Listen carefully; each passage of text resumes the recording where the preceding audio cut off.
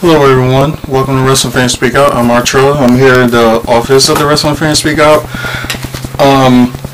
About the Smackdown thing, although they had their pre-sale today, although y'all heard, and it's probably already over with, and the only thing I can say is don't do pre-sales. They don't work out that well, in my opinion. They really don't. Also, you got the Smackdown show that's going on in La Crosse and Green Bay next week, Monday and Tuesday. Well, Tuesday being the official show in Green Bay, and the house show on that Monday at La Crosse. So that should be a good one. Should go from there. Also, the tickets for when they come here on February 23rd in Milwaukee will be on sale this Saturday at 10 a.m.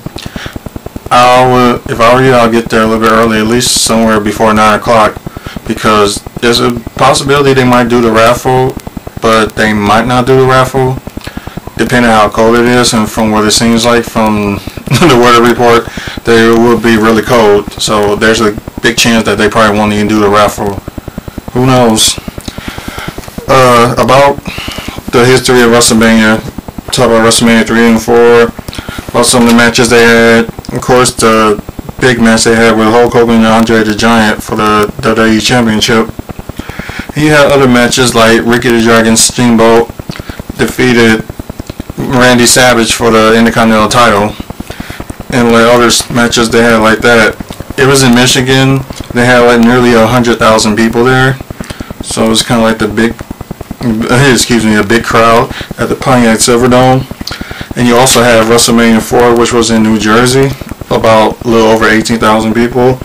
They had like a battle royal, which it seems like Ultimate Warrior had won.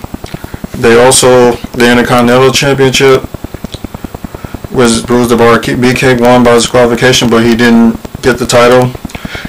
He got Honky Tonk Man is still the champion, of course. Tag team champions was Demolition and Strikeforce faced off. Demolition won, of course.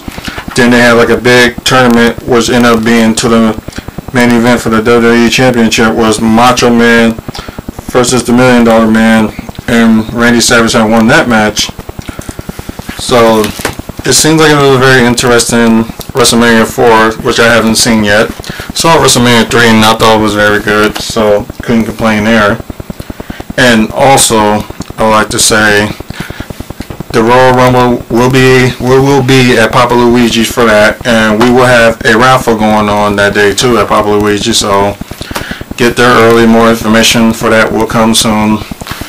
And there ain't that much going on but this week in local wrestling, but you just have like 2 shows coming up next week, next Friday and next Saturday. Saturday will be the BCW show, and the other one is the XLW show in Waukesha. The BCW show in West Allis, so log on to BrewCityWrestling1.com for more information on that, and look for XLW on MySpace. You can find more information and stuff like that there. And also, I would like to talk about the WWE versus TNA war. What a 3-hour shocker, I would have to say. Although the good thing WWE did was like Shawn Michaels and Bret Hart make amends, but trying to start a feud with Vince McMahon and Bret Hart, but they couldn't top all the stars and stuff that they had in TNA that 3-hour show, like Jeff Hardy. You heard Hazel in the background cheering. They had a Ric Flair, Hall, and Sean Waltman. Some of y'all may know him as X-Pac. He was there. Nasty Boys was there too. So from what it seems like, they might start a feud with Team 3D, which will be very interesting. And there could be a little feud going on with Beer Money and Hall Nash that might go on in the near future, from what it seems like. Also, you already know there's the match that's set up for the Genesis pay-per-view, which will be a couple of weeks from Sunday.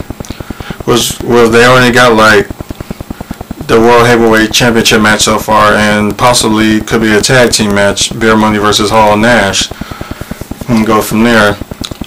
Also, from what it seems like, they're not done with signing big names yet Apparently, at the Genesis pay-per-view, there will be 2 more big names that will appear there and at the Impact show. Right now, we don't know who they are. They didn't mention who they are, but the only thing we know, they're big names. So we just go from there.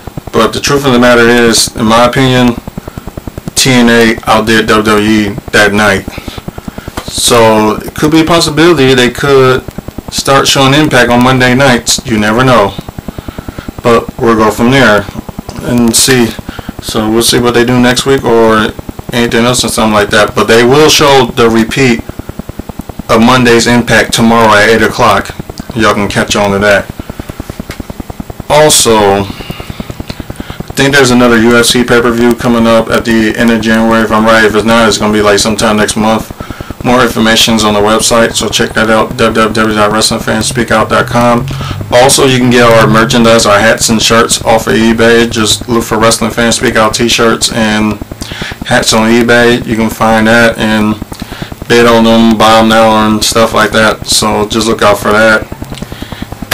And that will be it from here. I will be down at the Bradley Center this Saturday, just filming the whole thing, people getting their tickets and stuff like that. Hopefully it won't be no big riots and stuff like that. So we'll see about that. I'm Artrell, and I will see y'all down at the Bradley Center this Saturday. Peace.